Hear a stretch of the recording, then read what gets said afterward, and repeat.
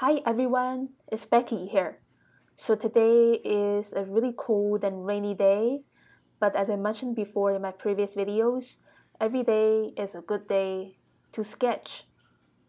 So today I'm going to sketch this view of my balcony and also the trees turning red outside on the street. So I really wanted to do a sketch in a tall panorama format, including a little bit of the sky and the maple leaves on top, all the way down to the balcony and the pot of flowers. So I just drew a frame and write down the date and date. So before I begin drawing, I'm using my fingers to do hand gestures to determine where the balcony rail is. Somewhere around the lower bottom. This is the top part of the balcony rails. Before I draw any more rails, I'm actually starting to draw this pot of flowers first because most of the rails are being covered by this pot of flowers. So now I'm just drawing the contour, the outline of the flower cluster and a little bit of the pot. Okay, and now I'm ready to draw the rails, the horizontal one and now the vertical ones.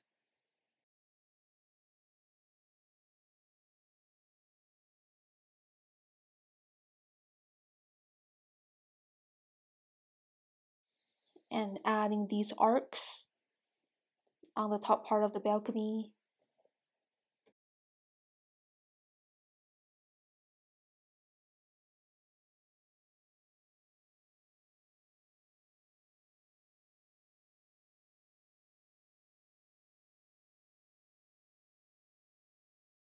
Okay, so now I'm using very loose squiggly lines to draw the forms of the flowers inside this cluster shape.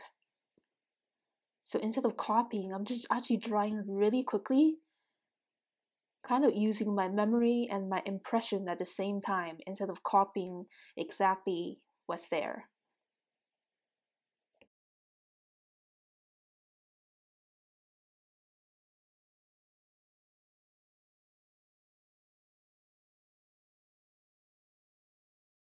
Okay, I think now the lower bottom part is pretty much done.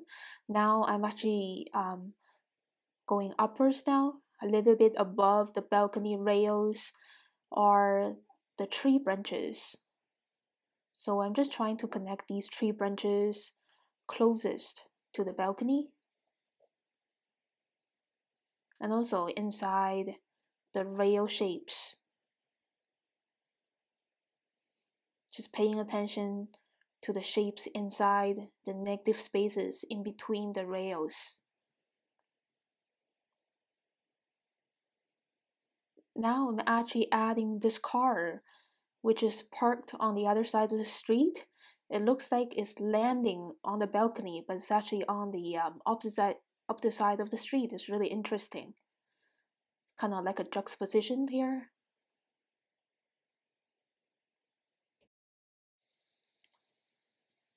Okay, and keep drawing the car and use a lot of dark shapes to show the dark windows, and also the dark black color is also giving more density to this sketch. Okay, after drawing the car, I'm connecting this lamp right next to the car in relation to it.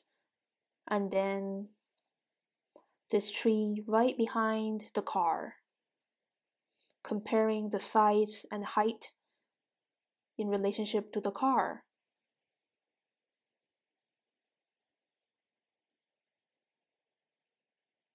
Add a few more details around it.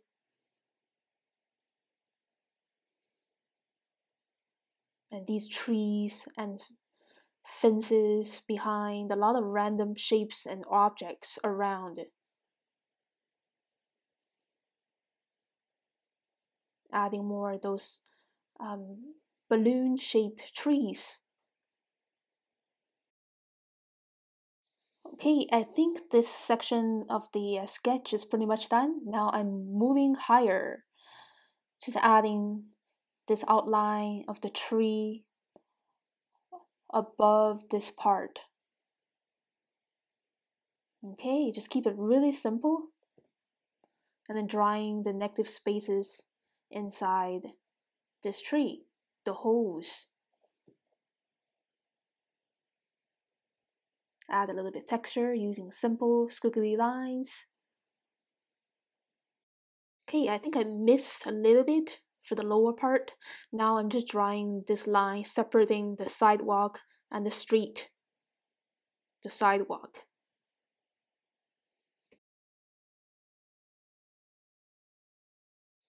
Okay, so now I need to add the tree form on the left hand side. So this lamp is being covered by these leaves.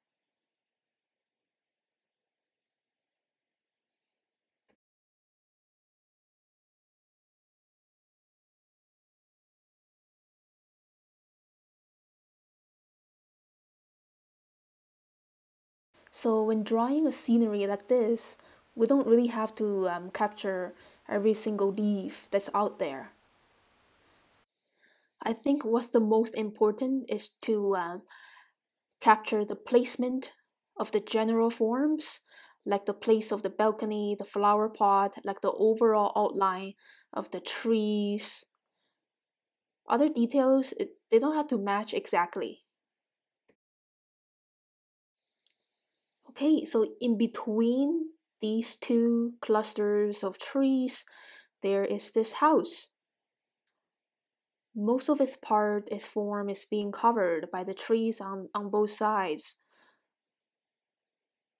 So I'm just trying to draw as best as I can. So the roof was kind of like a triangle, and the rest of the parts are made of a lot of rectangular shapes, very simple vertical lines, and the windows dark.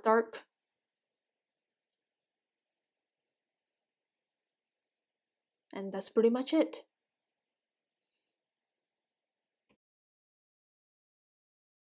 Okay, now I think the middle part of this image is done, and now I'm ready to move even higher. Now I'm just drawing this organic outline of the maple tree. After that, I'm just drawing further details, not every single detail, but just the essential parts, the holes that I see in the tree. So after the right hand side is pretty much done, I'm moving on to the left hand side, just seeing these things as abstract lines and shapes. Okay, again, the holes in the tree and the branches and twigs. I think the process becomes much more easier and relaxing when we try to see more abstractly. Okay, I think the drawing is done. Now I'm going to show you my very simple painting materials. Here's my Etcher watercolor palette, has 24 half pans in it, and my 2 water brushes. One is pretty watery, the other one is for detail, and a rag for cleaning the brushes.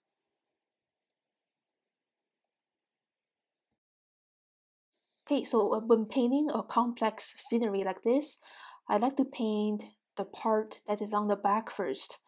So in this case, it's the sky and also the road behind or in between the balcony rails. The sky and the road has pretty similar colors. It's a rainy day, and the sky is having this kind of dark, dull blue tone.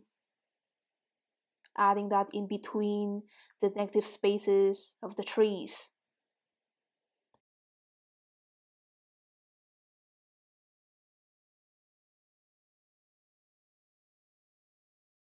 Okay, so now I'm mixing this green, radiant green mixed with yellow ochre for the color of the trees and bushes, using pretty loose brush strokes.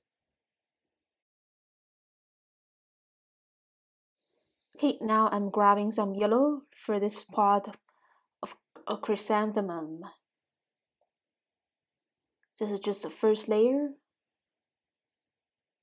Just laying this vibrant yellow down in the area.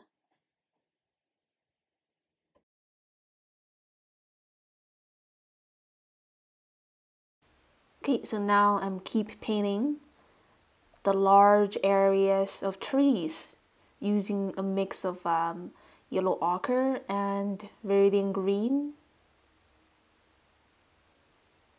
or medium yellow mixed with viridian green for different shade or tone of green. Using very broad and broken brushstrokes. So because this is just the first layer, it's okay to be generous, to be really loose and using really large chunks of brushstrokes. I'm gonna go into the details later, but for the first layer, just keep it really loose and open. And these brushstrokes are really helping to show the layers of leaves. Okay, so now I'm grabbing some magenta red and use smaller brushstrokes to show the little bits of red leaves here and there. Not a lot of the leaves are red yet.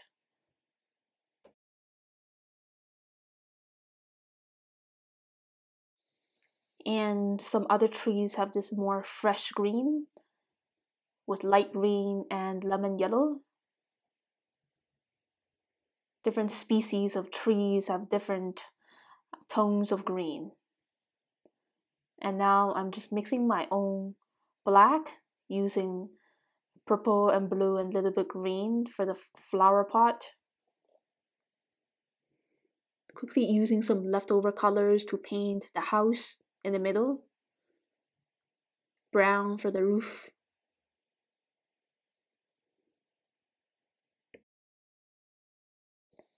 And now just adding the leaves color for the pot of chrysanthemum.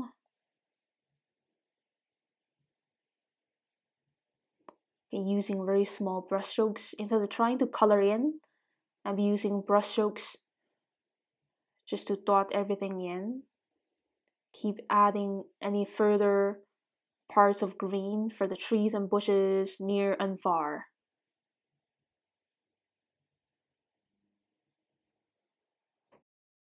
Okay, now I'm moving on to this really important part, is to give more contrast to this sketch. So I just mixed a darker tone of green and add it on around the bottoms of the trees and bushes. Because today there's no sunshine, it's really hard to see strong contrast. But even on a really cloudy day or an overcast day, the bottom of the trees and bushes are pretty dark than the top and middle part. And also painting this car too.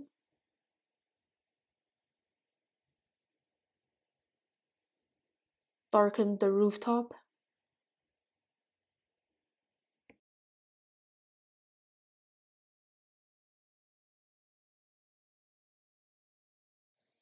So as you can see, I've also switched to a smaller brush for finer details.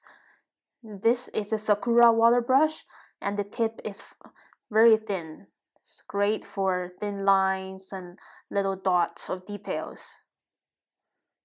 I'm also adding some little dots of red leaves around the middle. Some smaller leaf details inside and outside the balcony rails. A darker tone of green for the pot of chrysanthemum, especially around the bottom. It's darker. Just adding these dark colors as I observe. So observation is really important in sketching a picture. Instead of assuming, trying to make it perfect from our own idealism, we have to follow our true observation of the things that we see.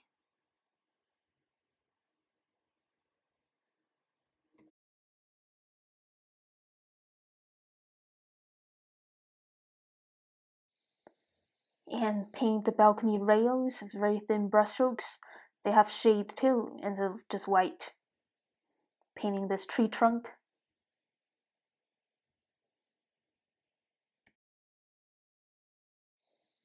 Okay, so now I'm grabbing and mixing color with verdant green and brown and a little bit blue for the upper part of this sketch. As you can see, I'm using pretty thin dotting little dots of brushstrokes to show the detailed shapes, forms of the leaves. And also, the previous layer was dry, so it's easier for these dots to stand out instead of merging with the previous layer. It's pretty important to wait for the previous layer to dry for these brushstrokes to show really sharply.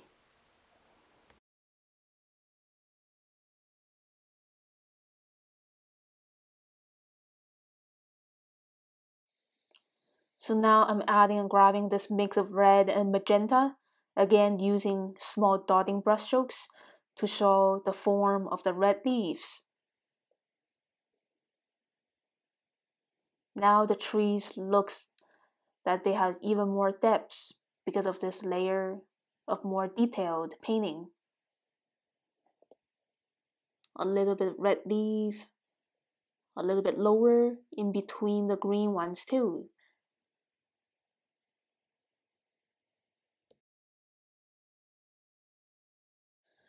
And I'm pretty patient and I like to work a little bit deeper by adding further red leaves that I see, mixing in a little bit of dark purple. Because some of the leaves, when they're half green and half red, they have a dark purple tone.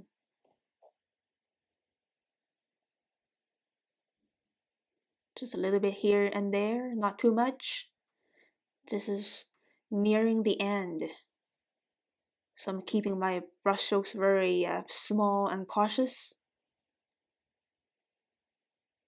Adding some further bits of greens here and there too. Smaller details that I see around the bottom. Okay, so now I'm just working on the final polish, the last bit of grays here and there for the flower pot.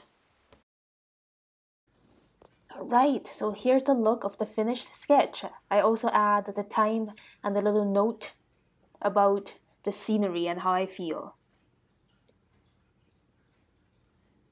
So thank you so much for watching my video. If you like my video, please click like and leave me a comment below. If you have any questions or suggestions for future videos, please let me know in the comment section. And I will see you very soon next time. You can subscribe to my channel for weekly updates.